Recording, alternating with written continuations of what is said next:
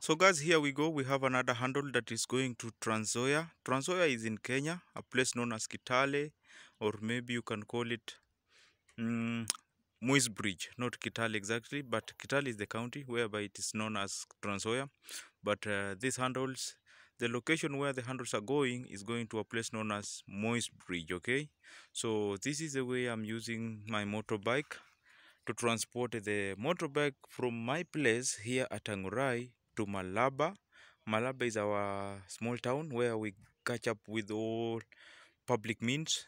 They want to help me to transport this thing up to Kitale, okay? So I'm going to use a vehicle known as Easy Coach. So as of now, where I am here to Malaba, it will cost me like 14 kilometers to reach to Malaba town to catch up with the vehicle to take these handles to Kitale, okay? A place known as moi'sbridge. So someone was asking, hey, how did you manage to tie up that thing to that motorbike of yours? Because it seems to be so long, yeah? Yeah, it is true. It is 2 meters long. But let me show you a bit. This is how the way I wrap up my rubber to make sure that it is locked there. And then also it gets to rest on your footrest there at the motorbike. Then you come in front, you get another place whereby knees guard. There's something by the name knees guard. That is where we tie up our rope again to make sure that it's stronger enough. So it will hang just like that, as you can see. So for you, you just have to sit here, which is not you, it's me. I'm going to sit over here, then overlap my leg the other side for engagements of the gears for this motorbike. And as you can see, if I shake it,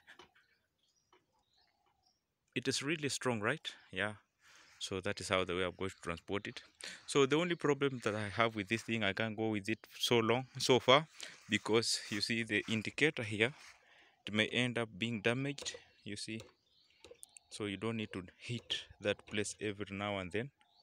You see how the indicator gets so much trouble, you see.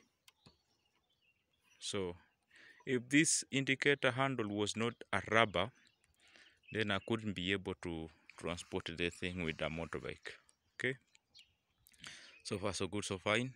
Let's watch, stick around and see how it happens. And by the way, the reason why people are taking up these handles, don't forget again, it is because we are making sure we cut off the weight of the walking tractor. You understand? Walking tractor, make sure it doesn't trouble you while you're plowing. You feel me? Yeah, man. Keep on watching. And if you have a walking tractor, please make sure you require this, or place an order, because I have plenty of them. As you can see, there's another one over there getting dry because I painted it last night. Not night, it was yesterday actually.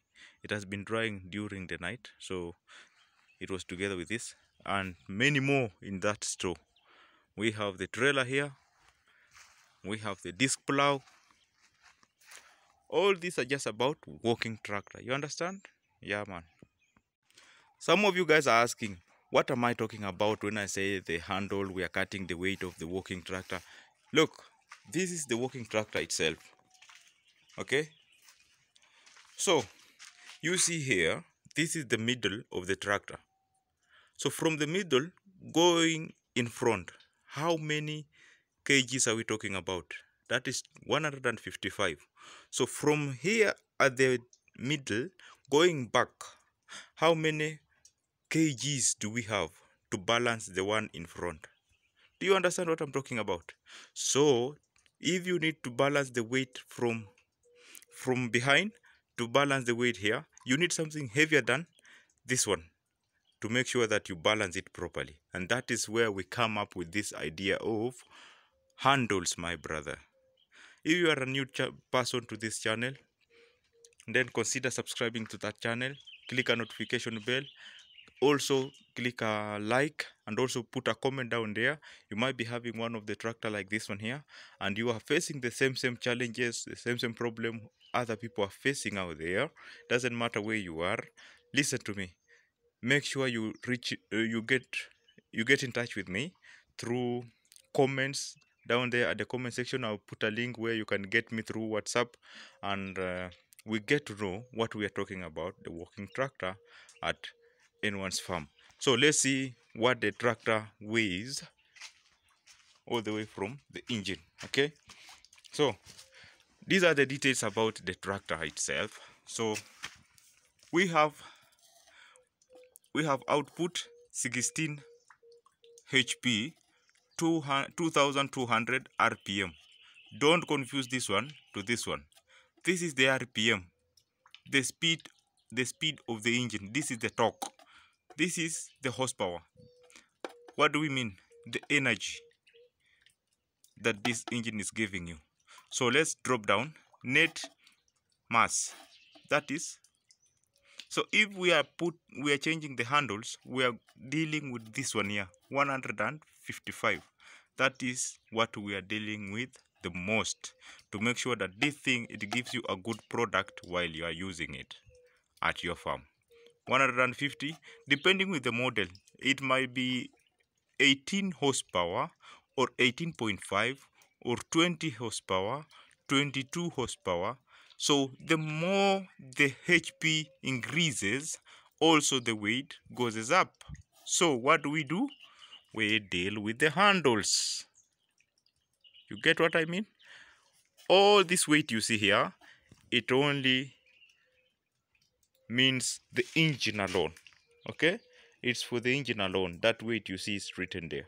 The gearbox, it has its own weight, and the engine has its own weight. Okay, follow up for more, click the notification bell for more videos to come about working tractor. So guys, we're in Malaba here at Easy Coach office. We are sending the handles and the thing you saw. This is the motorbike here. Here is the handles.